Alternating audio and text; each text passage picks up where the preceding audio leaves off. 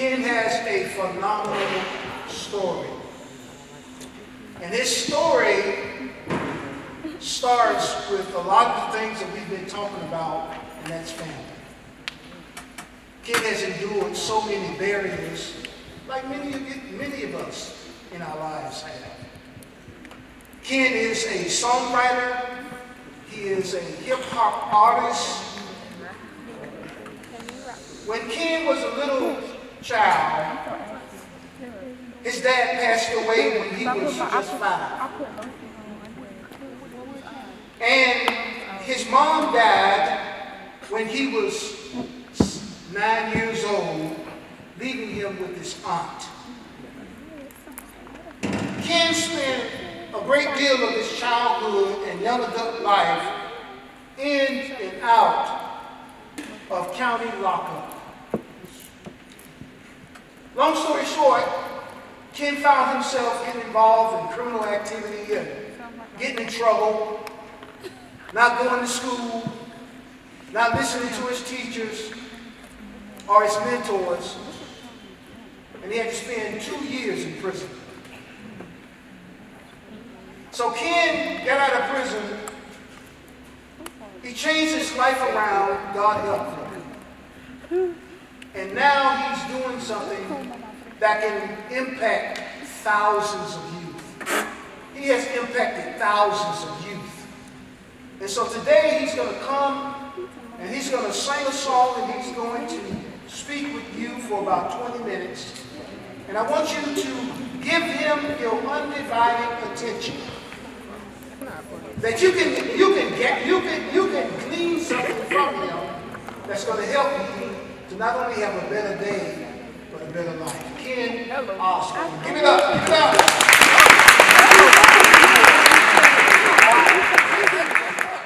How y'all doing?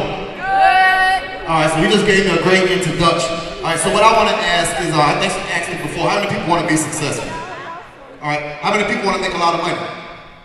All right, so what I'm going to speak about is teaching you how to get there, and I need y'all to take this, and I need y'all to apply this to your life. So, number one, what we're going to talk about is the people that you hang around plays a major role in your life. So one is the people that you hang around, and number two is it's never too late. All right, can anybody tell me the people that you hang around, what does that mean? Like, the people that you hang around play a major role in your life. What happens if you hang around the wrong people? Go ahead. Hang around the wrong crowd, you end up in bad places. What about if you hang around good people? End up in successful and good places. All right, so this is what we're going to talk about. Before we get into this, I'm going to share this song, right? So I am a recording artist. I'm going to share one song off of my album. I want y'all to listen to the words because there's a message in the music. I do music with a message. So this song is called When Them Goons Come and Get You. Anybody know what a goon is? All right, so this song is called When Them Goons Come and Get You. Fast money, fast life, you don't live long. Leave no witnesses alive when they enter your home. That's what them goons thinking when they run off in your highs. Kicking your door and bust your shawty in the mouth. Where that? I know you got it all, beat up. That's all you heard before them choppers start shredding it off. Either you got it or you don't, chop the steel chop.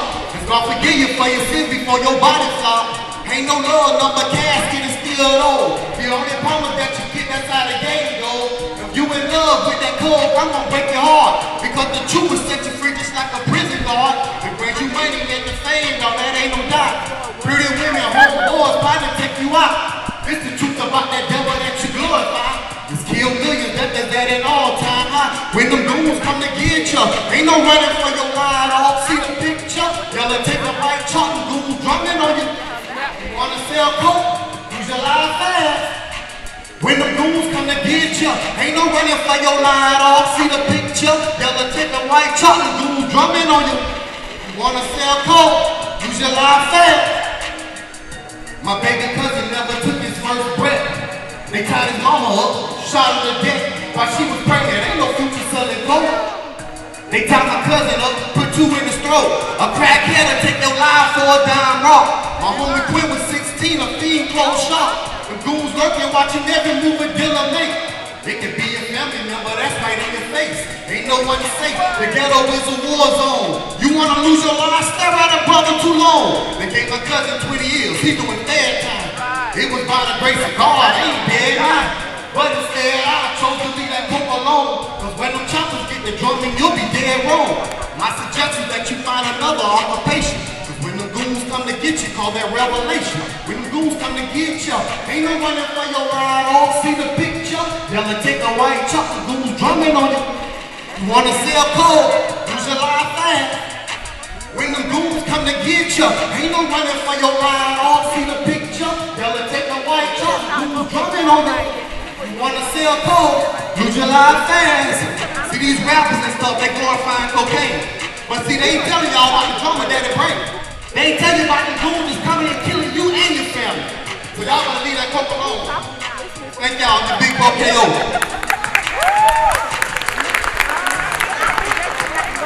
Alright, so there's a message in the music. Can anybody tell me what that song was about? Drugs. Go ahead, tell me what it was about. Hold on, wait. Need your mic. Come get the mic. Hold on now. Come on. Doing the wrong thing. It's a bad thing. Sit in the mic. Somebody else tell me what the song was about. Who can explain it? Y'all want to listen. Not doing coke. Go ahead, Alex. Not doing coke. Doing the wrong thing gets you in bad places. Yep, but what, can anybody else tell me what the song was about? Most of the people you hang around. Who wanna tell me? Y'all need to speak up.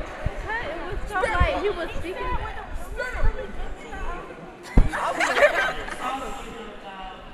I heard my cousin do a beat. What doesn't lead you to what happens if you take them, or what happens if you take them and That's not do this. it for way too long.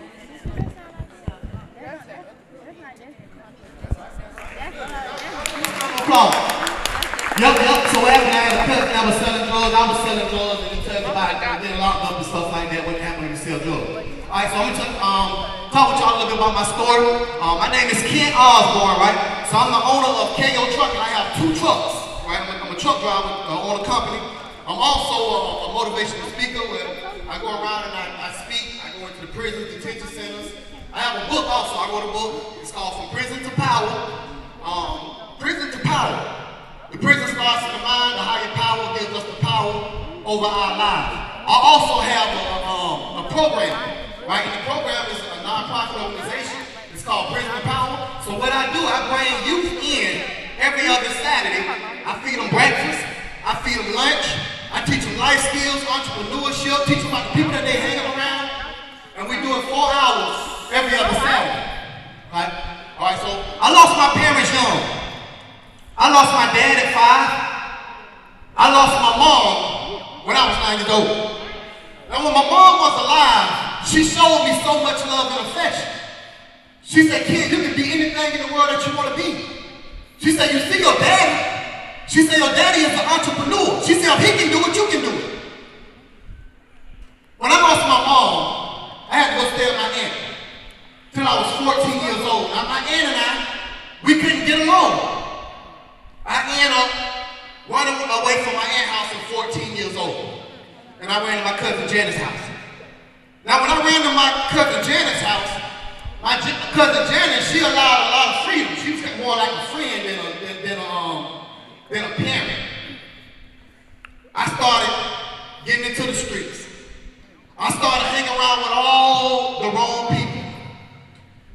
And I started finding myself selling drugs, popping pills, snorting powder, smoking weed, drinking, and dropping out of school. The people you hang around plays a major role in your life. If you hang around losers, you will become a loser. If you hang around winners, you will become a winner. So you gotta get around people that are winning in life. Can anybody tell me what is a loser? No money, no job, no house, no phone, not financially stable. You're a loser. That could be true too. Okay, so a loser is anyone that don't want anything out of life. Right? Them the kind that they want to get in trouble, they want to smoke weed, they want to hang out with their homeboys, don't want to go to school, and just want to do all kind of bad stuff, pop pills, drink, everything that I was doing, that's a loser. I was a loser. That's what a loser is. Right? So them the kind of people you got to stay around. So if you hang around them, you're going to become a loser. You hang around winners, you're going to become a winner. Listen, if I knew what I knew right now, a nerd would have been my best friend. Do we have any nerds in here? A nerd? Oh, I'm a That's your nerd? Okay, listen. A nerd would have been my best friend. If I was y'all, I'd find me a nerd and I'd make that my best friend because a nerd going somewhere in life. See, we used to look at a nerd as a bad thing back in the days because it was our mindset. But by us looking at a nerd as a bad thing, we the one ended up in jail and in prison because of our mindset. But if I knew what I know right now, a nerd would have been my best friend because them are the ones that's going to be running the country. Them are the ones that's going to be having businesses. Y'all say y'all want to make a lot of money. Them the ones that's going to have the money. Because they're getting that education. And education is the key. Knowledge is power. You got to get the education. You got to stay in school. Stay in school and get your education. See, I messed up big time by dropping out of school. I should have stayed in school and got my education. So I was robbing, I was stealing, doing all that crazy stuff, and I found myself in and out of jail all my teenage years. I ended up going to prison at 19 years old, man. And when I was in prison at 19, the guards, they talked to me any kind of way. They spit in my face. Oh. They told me when to eat, when to take a bath, when to take a shower. They talked about my mama. And I'm telling you, when we was in the shower, guess who we had to stand next to butt naked taking showers? Other dudes. I'm talking about just standing in there. Other dudes right there, you right there, y'all taking a shower together. Who want to take showers with dudes, man? There's some people that want to keep going back so they can keep taking showers with these dudes. Nobody want to take showers with these dudes. Y'all say y'all want to be successful, man. That ain't being successful. You got to take showers with dudes. So when I was in there, I ended up going to work release. We used to be outside on the rec yard. Everybody would crowd around. You would have somebody beating on the table and licking the beats. And I would be in the middle rapping. And when I would be rapping, the guy was like, KO, when you get out, man, don't let it go. Don't let it go. I said, when I get out, I ain't gonna let it go, bro. So now I'm in work release. I got a cousin. He was back at home. He ended up calling my girlfriend and told her to have me to give him a call.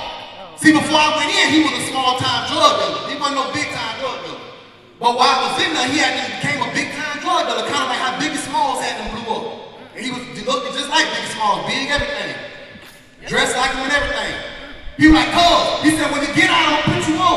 I'm gonna put you on. So here I am, all happy, walking around the compound, telling all my homeboys, yo, when y'all get out, y'all need to come holler at me. I'm finna be on strong. I'm finna be on strong.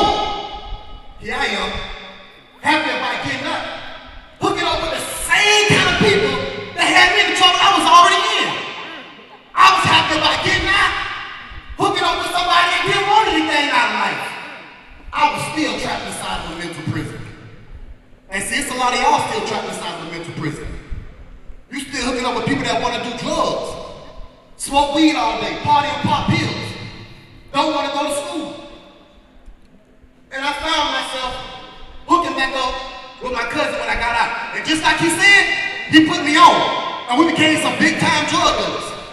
I'm talking about buying keys. And we was down in Melbourne, Florida at this time where I was living at. Now, my cousin and we lived together, his girlfriend and my girlfriend. I was taking my money and investing into the music business. Like I said I was going to do. So I started investing my money into the music business. I started opening up for all these major artists. Opening up for Lil Wayne, Juvenile, doing songs with Pastor Troy, songs with Phil Ball. And I started traveling all over the Southeast selling my music out my trunk. One day, my girlfriend at the time, she was like, listen, baby. She said, let's go to Atlanta, move to Atlanta, leave this game alone, and let's go start a new life. But she was already shook up. She had a baby daddy already that was in the feds.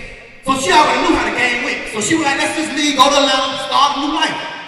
But I'm like, nah, baby, I don't know about that. Because here I am making $5, $10, $15,000 a day. Why do I want to leave this lifestyle, making all this money, and go to Atlanta to get a job? So I said, I ain't know about that. So she kept on telling me that, she kept talking about it. I made a decision to say, you know what? I do want to leave this lifestyle alone. And I want to do something for myself. I want to become somebody. I'm tired of looking over my shoulders, looking over my back, in and out of jail, going to prison, they wind up dead one day. So I ended up going up there with her. Now I'm in Atlanta. I I get a call, 4 o'clock in the morning from the police station. Hey, you need to come back down here to Florida to help. Actually, it was in Palm Bay, Florida. You need to come back down here to Palm Bay, Florida. There's been a shooting. We need to question you. They told me that my cousin had been shot, so I jumped up. I punched a hole in the wall, boom, through the hotel wall. My girl, I said, baby, we got to go. We get up and we start heading back down to Florida. Now, before I get to Florida, some people in my family had already got together, and they went and shot the boys' mama house up there, shot my cousin. See, what had happened was, they went into the house and they grabbed my cousin and was pregnant baby mama. And they had them on their knees, execution style like this.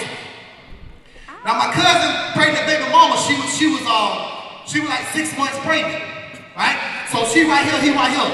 They standing over them, they start asking my cousin, where's the drugs? My cousin telling them, I don't have no drugs, man, I don't know what you're talking about. They begin to shoot his girlfriend 14 times. They shoot her all in the arm, pow, pow, pow, pow. Last shot, they shot in the head, pow. So she falls over and she's in my cousin's arm, my cousin got her. So she's shaking, and she's drooling out the mouth, eyes rolling back. He's telling her, baby, it's gonna be okay, it's gonna be okay. Knowing it's not gonna be okay. She just got shot 14 times and one in the head. It's not gonna be okay. So when he looked up and asked them, why did y'all do this? As soon as he looked up and said, why did y'all, pow, pow, they shot him twice in the face, one right there, one right there. He falls over. Few minutes later, by the grace of God, my cousin said he gets up, he makes his way up out the room, out the closet, and he falls on the bed. He know he's shot, but he don't know what he shot at. He said he see the blood all over the bed. He said when he gets up, he makes his way out the room into the hall. He's struggling down the hallway on the wall, and he makes his way to the kitchen. He ended up calling the police. And after all that, that's why I was getting a call, and that's why my cousin and some of my family, they had got together and did what they did. By the grace of God, when they went and shot these people mama house up, didn't nobody get killed. But see, that's why I tell y'all, man, what you do don't only affect you, it affects your loved ones. Because if you go out there and do something stupid and they can't find you, they come to get your mom, they come to get your daddy, they come to get your auntie, your little baby. They don't even care who it is, man. They coming to get it all because of what you did. So what you do don't only affect you, it affects your loved ones. And y'all women, y'all out here dealing with these drug dealers and stuff because y'all want the money, y'all want the prestige, y'all want to ride in the nice cars. But guess what? If them drug dealers' life in danger and they come in and rob them drug dealers, guess what's going to happen? They're going to shoot you too. Why would they let you go? Why would they let you go so you can go tell on them? They taking everybody out. So that's why y'all got to make wise choices. Y'all got to think about what y'all doing. So by the time I get back, a couple weeks after that, the boys end up turning themselves in, and I jumped back into the game. You would think after all this, in and out of jail, my cousin and his pregnant baby mama get shot, that I knew God was giving me a wake-up call. Like, Kato, my son, you got to chill. I didn't answer that wake-up call. I went back to the streets. So I want to ask you, what wake-up call do you have in your life that you're not answering?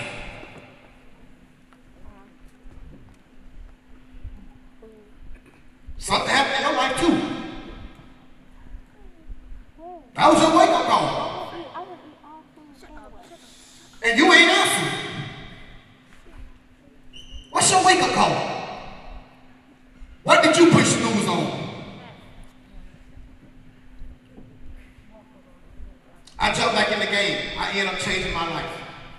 And now, after giving it to the higher power, I ended up changing my life. And now I'm owner of a trucking company with 2 trucks. I'm an author, motivational speaker. I have a youth program where I work with youth.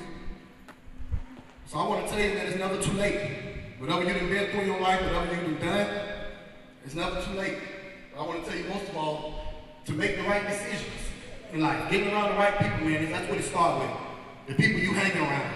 If you hang around somebody that don't want to go to school, man, that's trying to make you skip school, when school is very important. School gives you the knowledge and education you need to teach you people skills. You're going to need it. Just go. Some stuff you may not use. Some stuff you will use. Just get all the information that you can. and use that information. If you want to be a doctor or a lawyer, of course you have to go to school, you have to go to college. So it's things you have to do. So to be successful, all right, so I got my own trucking company, to be successful. Number one, you have to figure out what is it that you want out of life. See, so many people go through life not knowing. So they make so many mistakes. They go through life like an accident because they don't know what they want. When I was in prison, I knew what I wanted to do. I wanted to be a Christian rapper with my own record label. That was my goal. I knew exactly what I wanted. And see, y'all got to figure out what is it that y'all want. And once you figure out what is it that you want, number two, you got to figure out how are you going to get there. How am I going to accomplish this goal? How am I going to get where I need to get to? Listen, you might have to take courses. You might have to take classes. You might have to get with mentors. You might have to read. You might have to Google some stuff. You might have to get on YouTube. But when I wanted to be a Christian rapper with my own record label, my goal was getting there was I needed money, right? It takes big money when you're trying to run a record label, and you're the artist and you're the owner, because you got to put money into CDs. You got to pay for promotion. You got to pay for advertisement. You got to pay for a promoter, a radio promoter. You get so much stuff that goes into touring. You got to pay for all that when you're the owner and you're the artist. So I knew I needed a job that would make a lot of money. And I ain't talking about no McDonald's money. I ain't talking about no Burger King, none of that kind of money. I need a good job that will make some money so I can invest into what I want. So I had to figure out what is it that I want. Number three, after that, once I figured out how to get there, next one was hard work. You have to be willing to give it everything you got. I filled out over 100 applications. Everybody was turning me down because of my background. But my purpose was bigger than the adversity and opposition. That's why I couldn't quit. It was bigger than me. And see, the problem with a lot of y'all today is, when y'all feel things are getting too hard, y'all quit. And that becomes your norm. Impose a will on it. Make it do what you want it to do. Y'all got to understand, man. There's people counting on you to make it. Your mama, your dad, your auntie, your teacher, your principal. It's just not about you. Stop being selfish. The next one, number 4, is sacrifice. You got to be willing to do the things today others won't do in order to have things tomorrow others won't have. When others was partying, hanging out with family, making babies, drinking and smoking weed, watching TV, and all other unproductive activities, I was grinding, driving my tractor trailer from coast to coast, New York to California. When I got my first load, they sent me through the mountains. I ain't even know I was supposed to downshift going up and down the mountains. I had to call my cousin. I ain't know I was supposed to downshift because I had never been trained how to downshift. I just jumped out there on faith. I wanted to be successful bad. Like my mentor E.T. said, when you want to succeed as bad as you want to breathe, then you'll be successful. I had a strong determination to succeed, no matter the opposition. I was willing to fail in a huge way by risking my life driving through the mountains with no experience. You have to be willing to fail. You have to be working when they're sleeping. You got to be grinding when they're taking off and going home. You still grinding. You can't do what everyone else is doing and expect to be successful. You have to be different because you are. You are great. And greatness requires a different level of human being and sacrifice. Number 5 is self-discipline. The ability to do the things you know you're supposed to be doing, even though you don't even feel like it. There were times I had to get up at 3 o'clock in the morning to start driving my tractor trailer 11 hours straight. Was it hard? Yeah, it was hard. Not only was it hard, I had to sacrifice sleep. But I love success more than sleep. And if you're going to be successful, you got to be willing to give up sleep. You got to be willing to put that phone down, turn off the video games, turn off the TV, and get to work. Even though you don't even feel like it. If you're willing to do everything I just told you to do, you'll be successful. You got to be willing to tell your homeboys, listen, man, I can't hang out with y'all tonight. No, not tonight. I need to study so I can be successful. You got to be willing to tell your girlfriend or your boyfriend, listen, baby, we can't hang out tonight. We can't go out on a date tonight. No, not tonight. I need to study so I can be successful, so I can provide a better life for the both of us. If y'all do what I just told you to do tonight, then y'all will be successful. Hey, listen, I thank y'all for your time. I'm your big bro, KO. Thank y'all.